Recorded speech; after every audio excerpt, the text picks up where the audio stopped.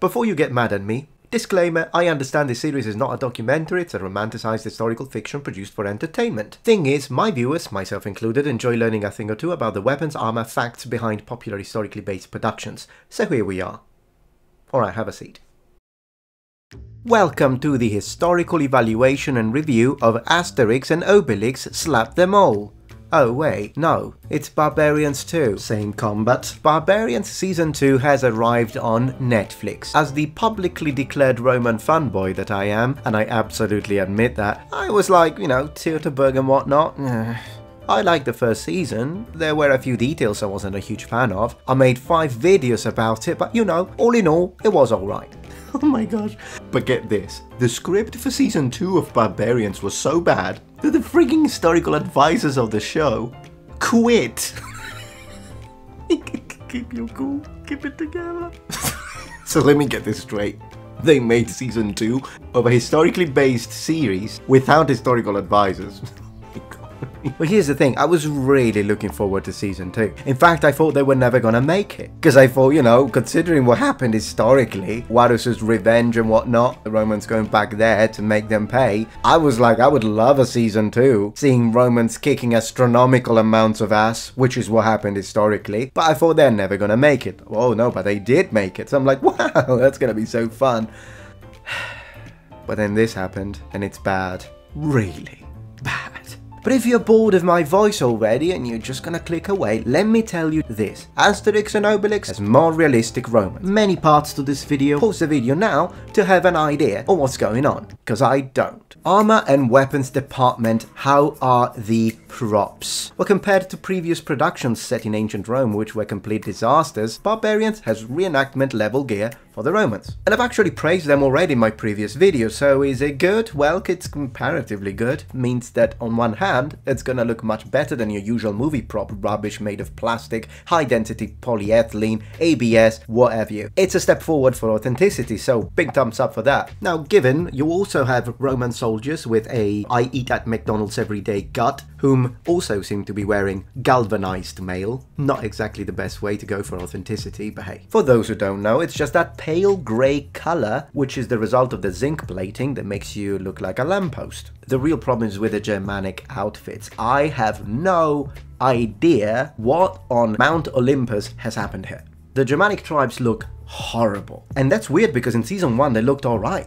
Sure, the costume designers did get a little carried away, making the Germanic warriors look like the Lord of the Rings Uruk-hai. But then again, Tacitus in his work Germania does say that the Hari, specifically Western Germanic warriors, carried black shields and used body paints. So perhaps not the best representation possible, but still historically plausible. But now we've got thin squares of black leather bolted onto, I don't know, more leather? Leather jerkins, biker gear. And look, it's even bent just from storage. Good luck using that in a battle to stop a Roman gladius. But they don't need to, because the Romans on this show are absolute morons. At the very beginning of the series we are told that we are in 10 AD, which means we are 1 year after the Battle of Teutoburgh Forest. We are told that Tiberius and Germanicus are beginning their operations in Germania, but their reinforcements are constantly ambushed and butchered and destroyed by Germanic barbarians. That is absolutely false. If you watch me play Asterix and Obelix Slap Them All, you will have had the exact same experience as watching Season 2 Barbarians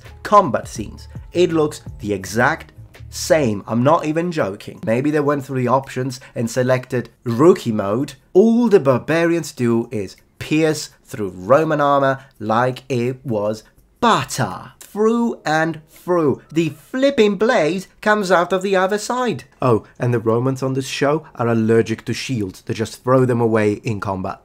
It's absolutely moronic. Look at this one. I'm gonna print it. This frame is a cut through muscle cuirass. Armor is absolutely pointless.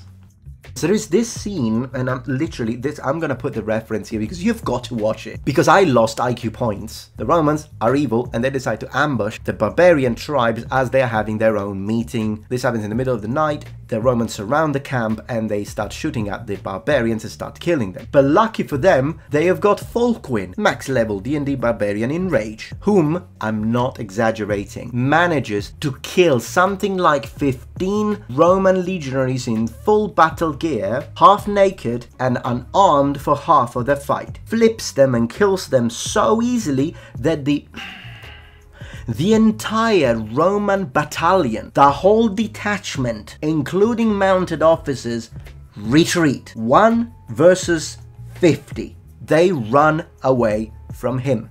Today is gonna be a little something more. If you enjoy History of Obelix, you're gonna love this show. I mean, be my guest. Which pairs beautifully with what they tend to repeat over and over throughout the entire show. 1 barbarian is worth 3 Roman. Romans are so weak. Pair that with Arminius' kid who, for some reasons, decided to double down in Korean Taekwondo. Yeah. And don't you even get me started on this Carthaginian girl here, who's dating the D&D barbarian. So she hates the Romans because the Romans were so horrible, and during the sack of Carthage, Roman legionaries killed her family. Oh my gosh, the Romans did that? Yeah. Oh, that's horrible. Really? The sack of Carthage? That's what you're going with. Which happened in 146 BC. Which means she's at least 150 years old. And Germanicus too. I mean, wow. You look stunning, mate. Considering we are told that he is the guy who murdered the... Oh my gosh. Time travel. You know how it is. It's a movie. It doesn't matter. The armor is there just for fun, and the Romans are the villains, barbarians are the heroes. Deal with it, is what you could tell me. Absolutely, but here's the thing. Is the rest of the things that happen at least close to what happened historically? Get ready. It's my lucky day. It's my lucky day. You know this guy, Flavius, Arminius' brother, he's one of the officers of the Roman legion as they are invading again. Spoiler alert if you really want to watch the series. He is gay. Good for him.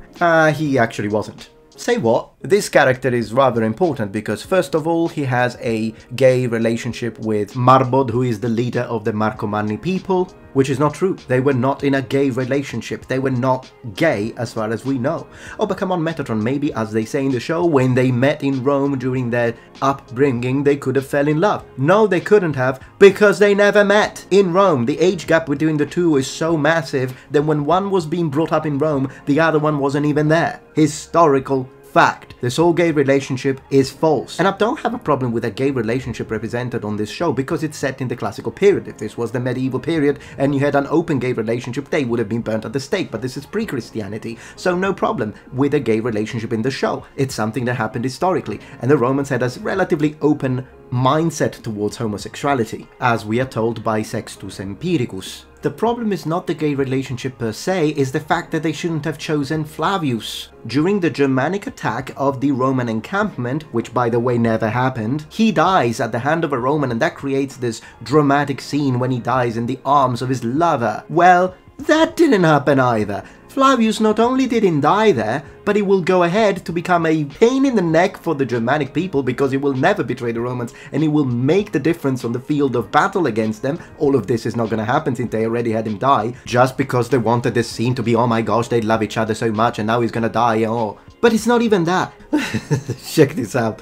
Historically, he will go back home, he will have a son, Italicus, and Italicus will become eventually the leader of the Cherusci under Roman power, since Arminius ends up being murdered by his own family. What's gonna happen now? By sacrificing this character for the sake of the specific gay relationship, they have altered history to the point of having created a completely separate parallel universe. But what about Tiberius's horrible thing? He kidnapped Arminius's wife, Thusnelda. Look how evil, he's holding a knife at their baby's throat. Well, I think we can excuse him, since that baby wasn't even born yet. Historically, the Romans kidnapped Thusnelda when she was pregnant, and her child will eventually be born in Rome in benign captivity. The only reason why they went for that is because Thusnelda literally is unstoppable. She flips the Romans like it's nothing. The only way they can beat this very strong, powerful woman is by doing something as horrible as pointing a dagger at a baby's throat. Oh, but what about Segestes, her father? The Romans use him